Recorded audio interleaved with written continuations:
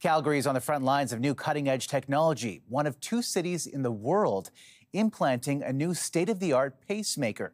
They're smaller, so less restrictive, implanted directly into the heart through the leg. And doctors say come with a shorter recovery period. CTV's Kathy Lee explains. When the heart beats too slow, a pacemaker helps restore its natural rhythm. And now, a leading-edge device. We have been working on developing a new, less invasive pacemaker. The world's first dual-chamber wire-free pacemaker is as small as a AA battery, a tenth of the size of a traditional one. It's also implanted into the heart through a small incision in a vein in the leg, reducing infection. The old version, with wires, also known as leads, goes through the shoulder and underneath the skin in the chest, leaving a scar and a bulge. The risk of a normal pacemaker is quite high in terms of infections, upwards of 2 to 5%. For this avid 77-year-old hiker, his traditional pacemaker even caused pain, rubbing against the straps of his backpack.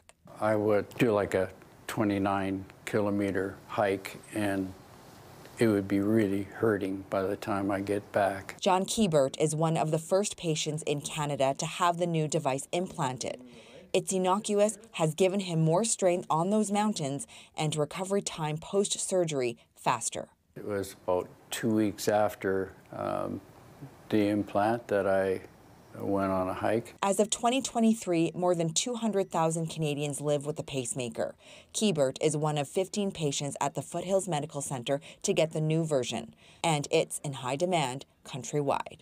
The challenge with it is people learning how to put them in safely and effectively, and also the cost. They're much more expensive than traditional pacemakers. Currently, the new pacemaker is offered to patients who were part of research studies for the device or those who have a higher risk of infection.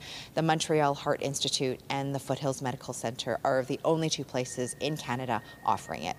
Kathy Lee, CTV News, Calgary.